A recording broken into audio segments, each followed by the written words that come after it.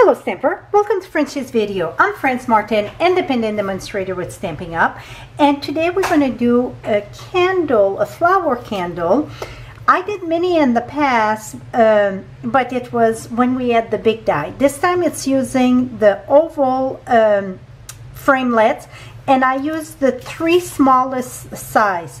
I cut some in Mary Merlot, some in Cherry Cobbler, and then the one that I cut in Mossy Meadow, that is the smallest one, and I got the second of the smallest. Those one you're going to fold in 2, and you're going to put it a little bit more pointy. So you're just going to shave it off a little bit like this, shape that a little bit, and then I sponge it with Mossy Meadow. And the sponging, it's just optional. It just adds a little bit more character. Now you're gonna curve this, and I prepare all that. The round, not the round one, but for the petal of the flower, those one I didn't cut pointy, just for the leaf. Now we're gonna start on a 2 1/4 circle. I use Mary Merlot.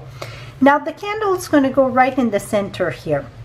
And we don't want to glue the candle there, because if the battery get out, or then we could just punch it, see?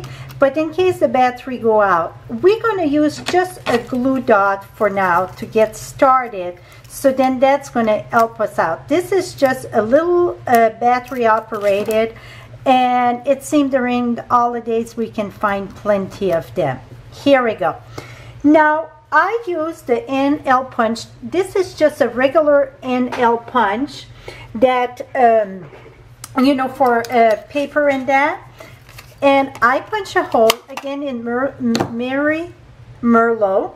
And then I'm coming with the 1 1/2 punch. I went with 1 1/4. It was a little bit too small. Punch that, and that's going to go on top of your candle. It's tight a little bit, and maybe depending on the type of candle, that's going to have to be adjusted. That's just going to cover the top of the candle there. Now you can use Tombow. When I did in the past, I was using a heat tool because that was going faster. So what I'm going to do is just glue those like 2 together, and then I'm going to start building. And this is going to go right at the edge. And I should have my silicone mat in the bottom, just because if I go off. Now I'm going to use 2 more. And you can curl it up or down. If you curl it up, then it fits better on the table, right? So, and again, oops. So now, after you're done with your leaves, we're going to do the petal for the flowers. So I'm going to do a few.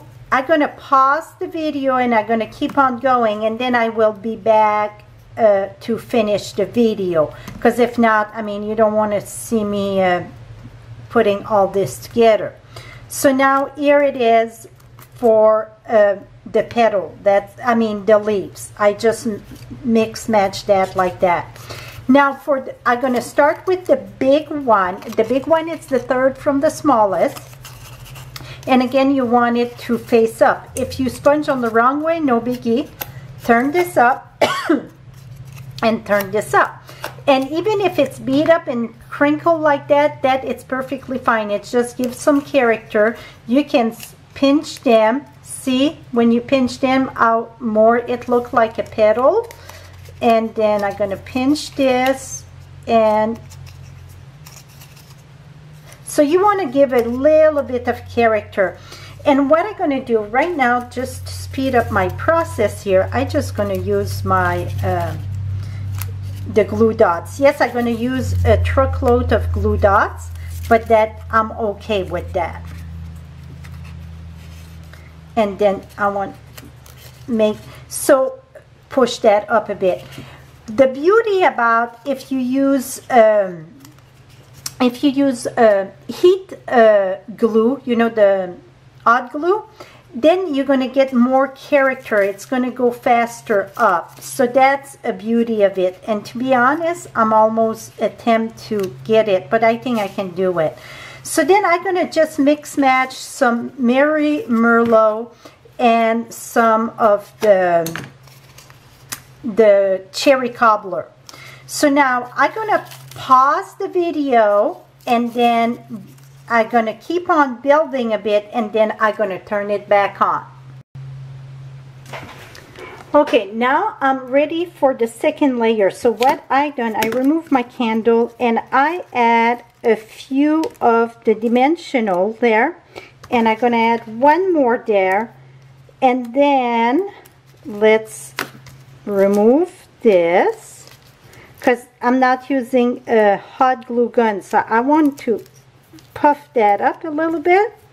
So now I'm going to go with the medium size, and again crunch that to give some to lift that up there. See, crunch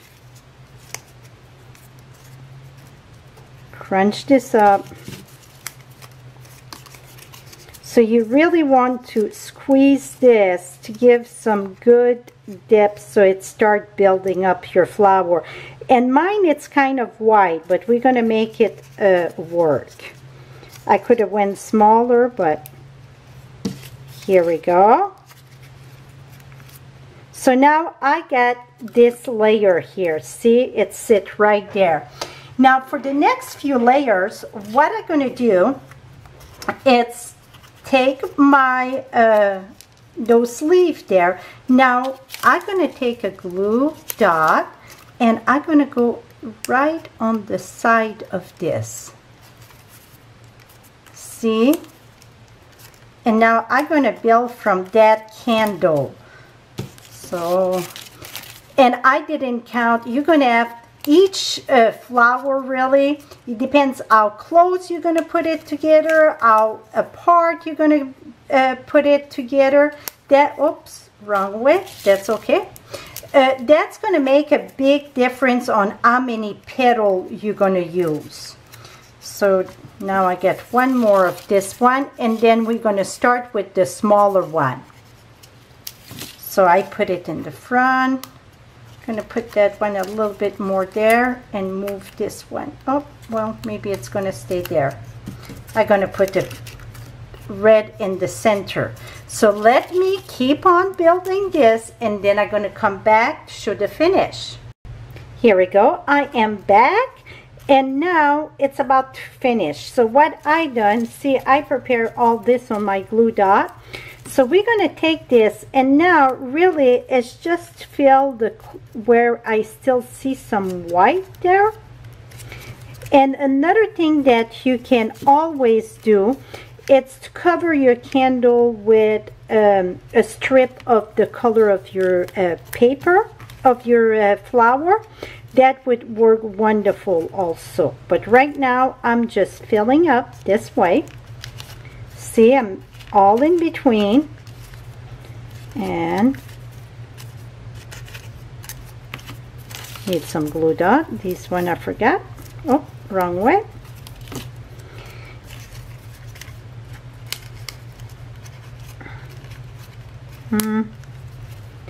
Put it on the outside.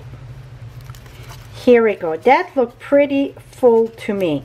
So now, just temporary, I would just add like a glue dot like I did, because you want to be able to remove it to go. Now, because I get the, it won't work the off and on.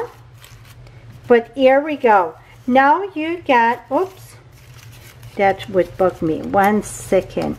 I think that I would remove those dimensionals. So, here we go. Now it's center. Here we go. So, here, I'm going to crunch this. And crunch. Et voila.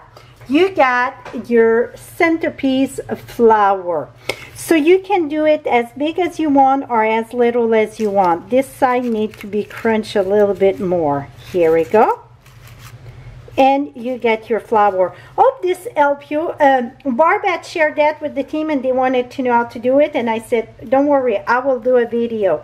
So this is it for my Christmas centerpiece candle. Thank you for watching, and all supplies will be on my blog below in the description or above in the eye. Thank you so much. Bye-bye for now.